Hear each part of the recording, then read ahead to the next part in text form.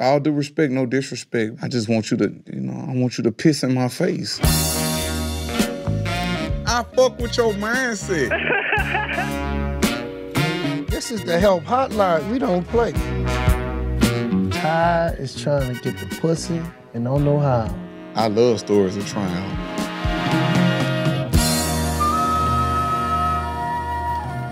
Who need to call me and talk with me? Hey, what's going on? For those of you that don't know who I am, my name's Kevin Gates. This is the Kevin Gates Helpline. This is my best friend and co-host, OG Boobie Black. What we're going to be doing today is taking calls from listeners all over the world that may need a little help figuring out some of life's issues.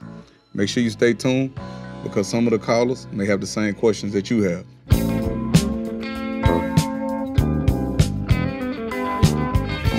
Hey, Boo, who we got on the line? And we got Jay on the line from Georgia. Click at me and see what he talking about. What up, Jay? You on a Kevin Gates hotline with Kevin Gates and OG Boobie Black. Okay, so I've been with a guy, and, basically, he, is living a whole type of street life thing. So we're going to leave it at that. So my question is, should I even continue to pursue this, or y'all think I should just wash my hands with this? Most of the street-oriented people that's out here, like, they some of the most intelligent people in the world and have some of the greatest potential. Do you see potential? Do you see greatness in this person? He has amazing potential, but it's just the flakiness for me. Unfortunately, being that I have an extensive background and being in the streets, we're able to detach easy. We have such big hearts. We do everything hard. We hustle hard. We fight hard. We provide hard. We even love hard because we never know when our last day could be. We never know when we're going to die. We never know when we're going to go to jail. So a lot of times that detachment don't really come from him trying to shun you or push you away or him being aloof. It really more come from a standpoint of I got to guard myself and protect myself because I never know when I might lose this. So if I go all the way in with it and I do lose it, it could really be devastating to me. For me, whenever I would push my woman away and be cold, that's when I need you to hold me most. That's when I need you to be the big spoon and just wrap your arms around me and let me know it's going to be okay. I could be vulnerable with you. Because, in the streets, I can't show no vulnerability. I got to have that rough exterior at all times. And sometimes we bring that street mentality into the household with our woman, unbeknownst to ourselves.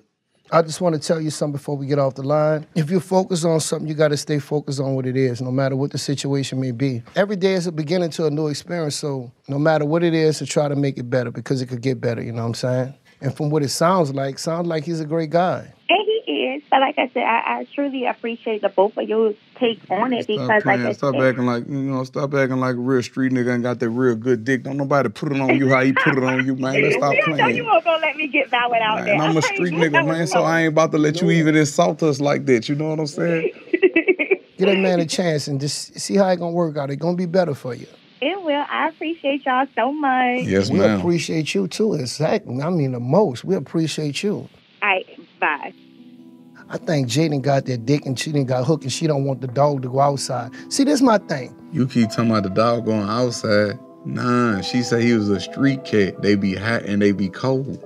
So I ain't gonna put all my eggs in one basket because like I said on one of the shows prior, it's a sad-ass mouse that only got one hole to go in. That's how he feeling.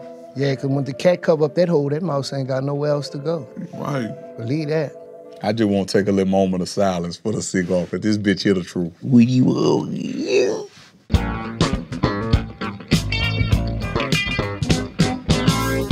we got on the line, boo? See what's popping, man. You heard me? Okay, we got,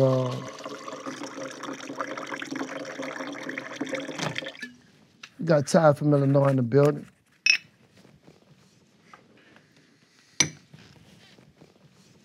Click him in. Let's see what he talking about. You heard?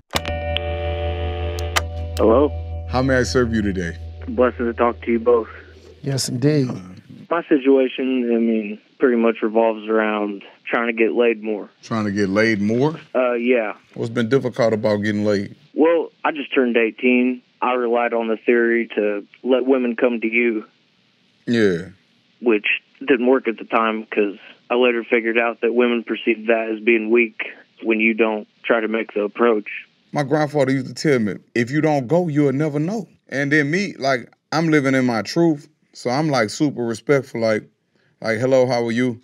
And I'm Kevin. And she might tell me her name is Allegra or something like that, and I'd be like, what I'm about to say is very inappropriate. Would you like me to continue?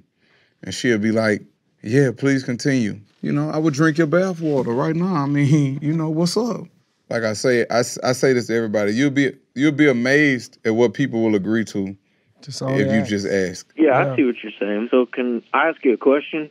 Ask me any question. I got an answer. Do you believe in going on porn sites or dating sites to get quick hookups? I will tell you a story. Look, check it out.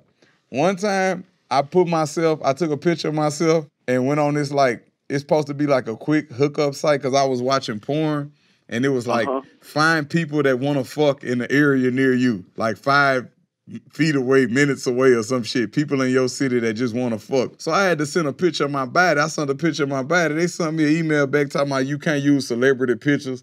I had to call in and tell them it was really me and all that silly ass shit. And yeah, it's a funny story. I never told anybody that, but when you asked me that question, it triggered that thought. I hope I was able to answer your question. Yeah, Ty, you just got to tell them, tell them what's on your mind, man. You know what I'm saying? You have a beautiful day. Blessings on your journey, brother. Yes, you too.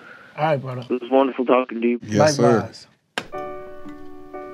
Ty is trying to get the pussy and don't know how. I think Ty probably buying some pussy or something because he want to know how to get it just like that. You know what I mean? You say you just turned 18.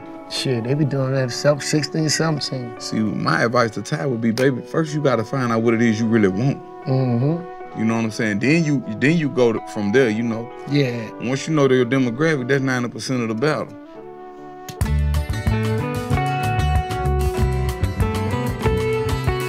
Who we got on the line? We got Jess from New York. Jess from New York? Yeah. Click them in and see what they talking about. What up, Jess? Okay, so this is my issue. My fiance was in prison for 12 years. I met him on a dating website, I'm not going to lie. So we got out. Everything's been great since he got out, but one of the people that he had sending him bread while he was in there, he ended up being with her, banging her out, doing whatever they got to do, but it was not he caught what we have. He caught us slipping and stamped. It wasn't love. It was more like lust. But I get it, because he's been locked up for 12 years. I just asked him to keep it real with me. Like, look, at the end of the day, if I just went and did 12 years, I ain't finna lie to you. I'm finna go flex. We ain't got no rings on our fingers. I fuck with your mindset. You gonna make somebody a good wife. Well, I'm trying to be his good wife. Listen, I'm gonna be real with you. Like, since I've been with him, I told him, I said, look, I'm gonna fall in love with you through the conversation that we have. But it's the intellectual intercourse, the mental safari. It's not just the sex for you. You in love with the person. Right. Correct me if I'm wrong. You kind of got a concern on him being able to feel like he could be honest with you. Yes. I'm gonna be honest with you. When I came out of prison, I didn't want to leave one prison just to come be in another prison. You know what I'm saying? When my woman told me, babe, you want to have a threesome with this woman or you just want to fuck her by yourself? I say, babe, I want to get her by myself. She say, well, babe, hurry up and go knock her ass off and come back home to me. But after I did that, I had took a shower and just got myself together and I came back. I was like, babe, I miss you. Babe, just cuddle me, just hold me, babe. Be the big spoon. I'm going to be the little spoon because babe, I miss you. I don't know about for him, but once I really, truly understand that I got somebody that love me and is willing to allow me to be me, once that came, I could just be myself with this woman. It added so much value to this woman because it's like, you know what? I'm not going to never find no bitch that's beautiful as you and that's willing to love me and accept me for me and let me be me. Let me be a man. Yes, that's what I want. I think that's the solution to your problem, like creating that space with that man. Jay, that's the realest thing I've heard all day. Thank you. Thank you. Lord. I love stories of triumph. Mm-hmm. And she was real. She wasn't saying that she wouldn't do this. She was saying she would do all this for this man. Yeah, she was being supportive. She understand it take a village out here. Yeah. Yeah, it take a big village. Big old village. Yeah.